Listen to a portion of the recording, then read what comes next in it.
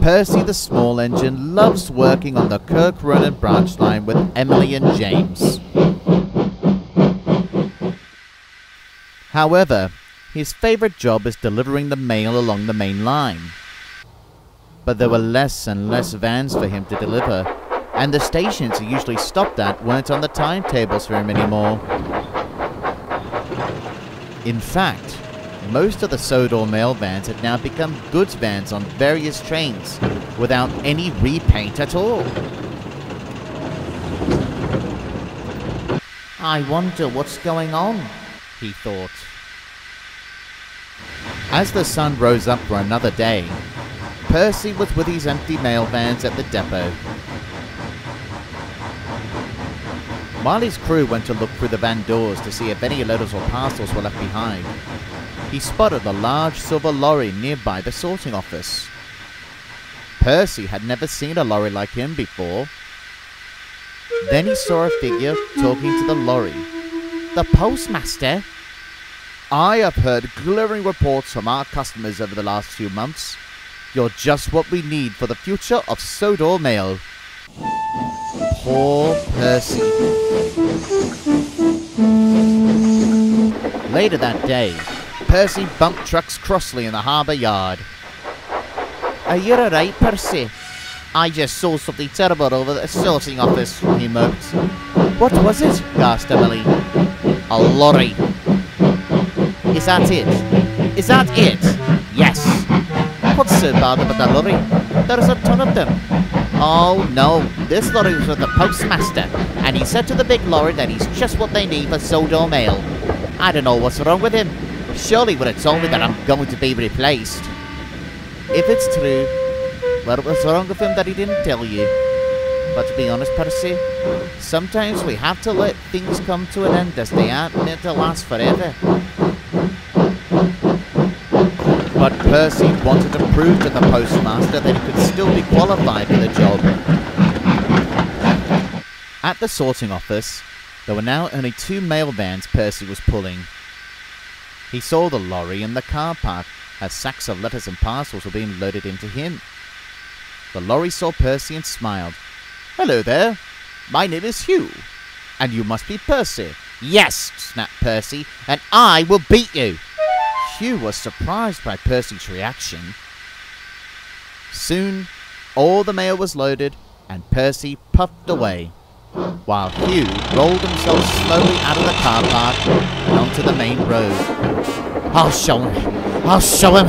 I'll show him! He panted. However, while Percy was huffing and puffing along the main line, he saw Hugh heading to one of his former stops. This made Percy even more cross.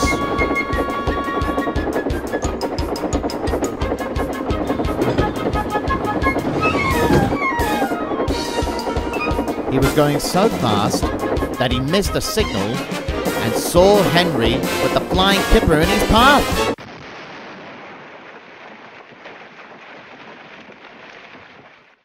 No one was hurt, but a strong smell of fish hung in the air.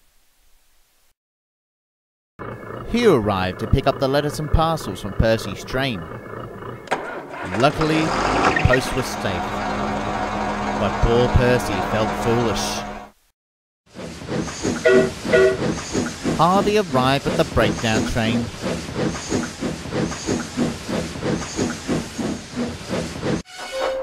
And he took Percy and Henry to the works.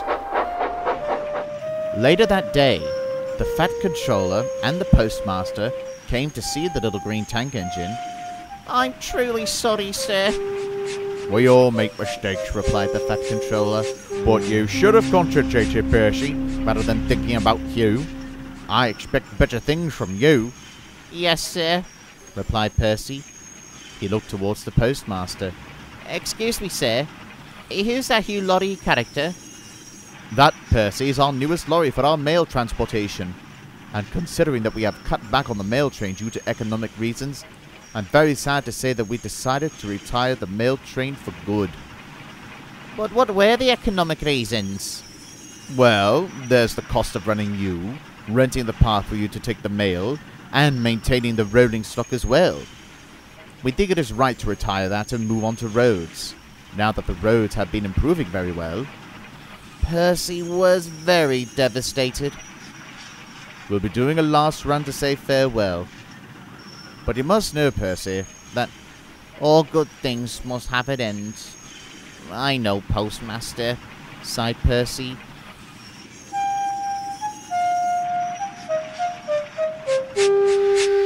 Luckily, there was no serious damage done to the 2 engines, and they went back to work. But Percy was still sad that the mail train was going to be retired. Oh, don't be so down in the dumps, Percy. I know the mail run was very important to you, but you never know. Maybe they might bring it up again for Christmas. After all, one lorry can't do the whole job on his own at that time. That made Percy smile a bit. Thanks, Emily. Later that night, Percy popped into the station as he saw all the mail vans lined up at the platform being loaded with mail for the final time. Many of the postal workers and station staff stood alongside with the press, flashing their cameras away to get their last glimpse at the post train. The postmaster and the fat controller stood on a box for a speech. It gives me great pleasure that tonight we are all here to celebrate the Sodor Mail Post Train's final journey after many years of great service done by all the engines past and present on this wonderful island and its railway. Percy here has done us a great deal of service with the mail train, and we are honoured for him to be the engine to pull his last train for us. After tonight, they will be delivered to the Railway Museum in Vickerstown to be put on display as an example of the travelling post office.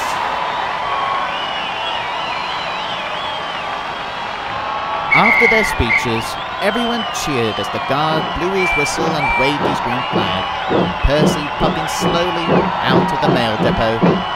Oh, it's been a while since I pulled out my post train, he chuckled.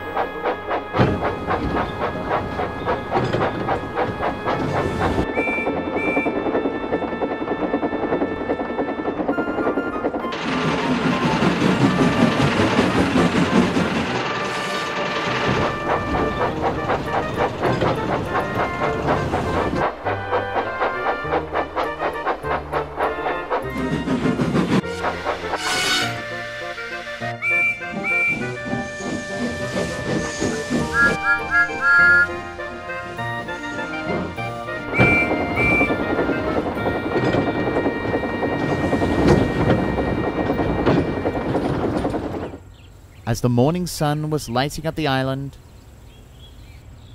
Percy's last mail run was done. The vans are now empty, and the postal workers had gone home. But the little green tank engine still felt very sad by the time he had reached the sorting office. Well, I guess this is goodbye. For now, replied the vans. The fat controller was waiting to see him. We'll still keep them here in case the sorting office needs them for emergencies, but some will go to the Railway Museum at Vickerstown. Oh, sir, said Percy happily.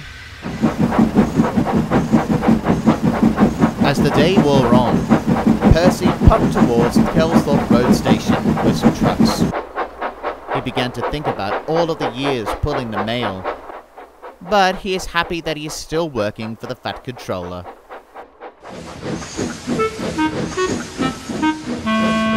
When he pulled in, he saw Hugh in the parking lot being loaded with sacks of letters and parcels. The two of them gave each other an awkward stare. Hello, Hugh. I'm sorry that I snapped at you. I was just jealous because you were the mail depot's new way of delivering the mail. It's all right, Percy. I am sorry that Sodor Mail had to retire the idea of the mail train, but from what I hear from the postmaster, you did a very good job through the night, and the depot are keeping some vans in case something happens to me. So who knows, maybe you might get to pull a train again. Percy is hoping that day would come, but he is still happy that there are more jobs for him on his branch line. But you never know, do you?